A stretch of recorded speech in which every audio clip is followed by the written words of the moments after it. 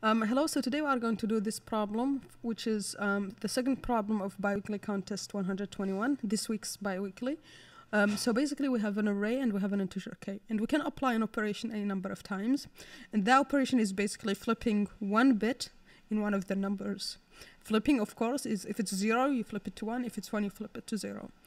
And the goal is to return the minimum number of operations we need to make so that XORing all the elements of the array gives us the number k that we get as a parameter here.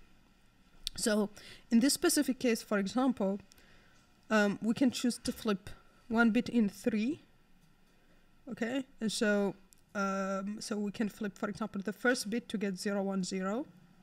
And then we choose to flip the first one to flip the first bit here. So we get 1, 1, 0. Okay, and then if we XOR all of these, so 6 XOR 1, XOR 2, XOR 4, that gives us 1, which is equal to the k that we want. How many operations did it take us? Just 2 operations, and so we return it. So that's the idea here. Now, how can we tackle this? Okay, so the first thing we need to think about is just make sure we know the XOR operator, what it does. So XOR basically is if the bits are different, then the result would be 1. If they are the same, it would be 0. So that means basically 1 XOR 0 is 1 because they are different. 0 XOR 1 is 1 because they are different. But if they are the same, 0, 0, that's 0. 1 XOR 1. Sorry, I'm putting OR, bitwise OR. It's XOR. 1 XOR 1 is 0. Okay, so this is the main thing to understand about XOR. Now let's take the first example that we have here and explore it a little bit. So 2 in binary representation is 0, 1, 0, 1. So the array is 2, 1, 3, 4, and k is equal to 1. 2 is 1 is 0, 0, 1. 3 is 0, 1, 1. 4 is 1, 0, 0. And then we have k, which is 0, 0, 1. So the first observation to think about is we are flipping bits and we want the minimum number of operations. So the first thing to think about is for each element, it only makes sense to flip a bit once. Like, for example, here we can flip this to 1. But it doesn't make sense to flip it again to 0, because if flipping it again to 0, we may just have as well kept it as 0, right? So only one operation is enough, okay? The other thing to think about is, so we need right now for k, for this, the XOR of all of these to be equal to k, we need 1 in the first position and we need 0 in all of these positions. So the problem says this is for the XOR result. So let's first just XOR before doing any modifications and see what happens. So if we XOR 0 XOR 1, that's 1. 1 XOR 1, that's 0. 0 XOR 0, that's 0.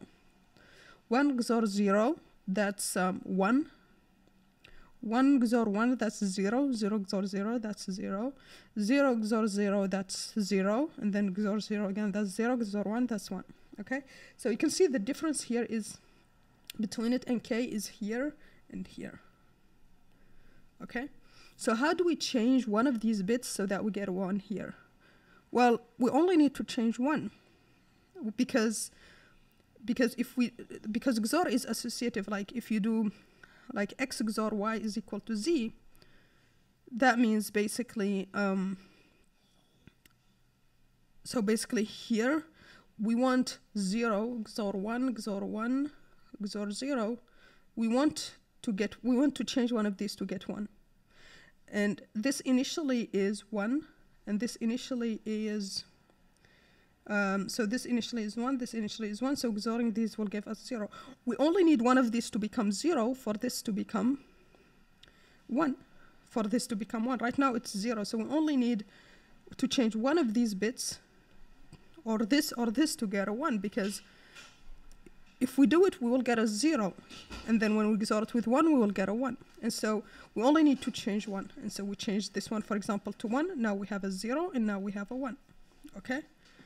So that's the key insight here, is that once we XOR all the element, if the bit is different than what we need for k, we can just replace one of the bits, just flip it, and that would be enough, because because for XOR to give you a 1, for any number of XORs to give you a 1, you need an odd number of 1s, because if you have, no matter how many zeros you have, if you have just an even number of 1s, then here you would get a 1, and then if you XOR it, it will end up canceling it out and giving you 0.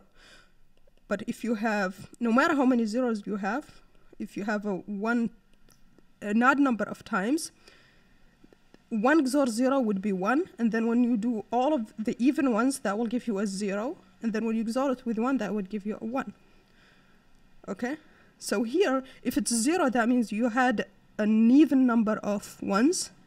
When you flip 1 bit, now you have an odd number of 1s, and now you get a 1.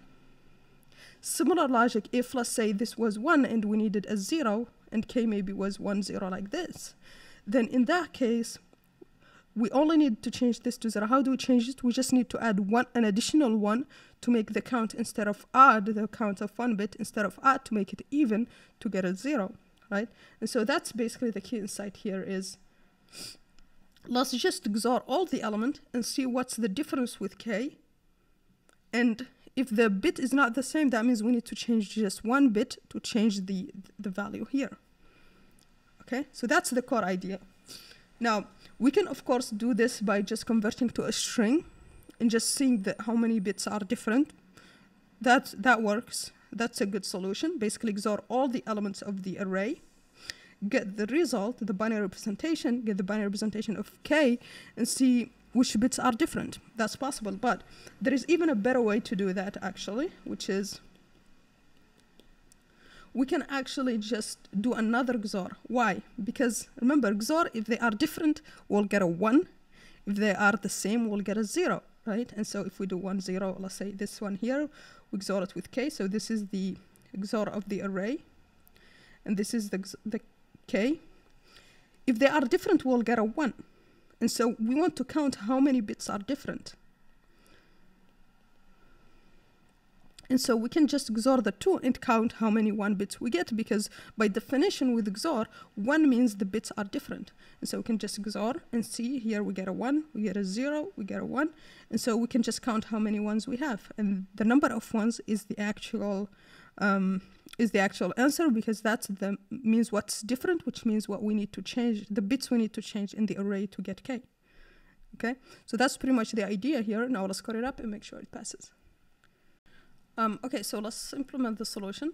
So what we said, we need the XOR first of all the elements of the array. So that can be just like, let's call it x, 0, and then we can just go through every number in the array and just XOR with a. XOR all of them together. Now we said that we just need to check difference in bits between x and k, and we can do that with XOR. That's something to keep in mind. For the difference of bits between two numbers, you can use XOR. And so here we just do x XOR k, and now we just need to check how many bits we have that are set in x, because a bit set after XOR means the numbers that we XORed, the bits we XORed were different. And so in Python you can use bit count.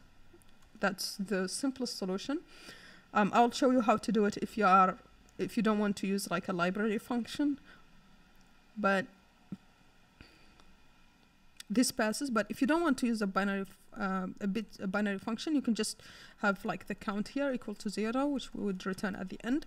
But we'll just keep dividing by 0, dividing by 2, and each time we see if it was odd, that means there was a 1 bit set. If it was even, that means there was no bit set, right? And so that's what we do here. So while x is bigger than 0, we just do x divided by 2. And then to count, we just check if it was even, that means the last bit was set. And so we can just do it like this. And that should be it. And we can submit. And that's pretty much it. Yeah, so that's it for this problem. Thanks for watching, and see you on the next one. Bye.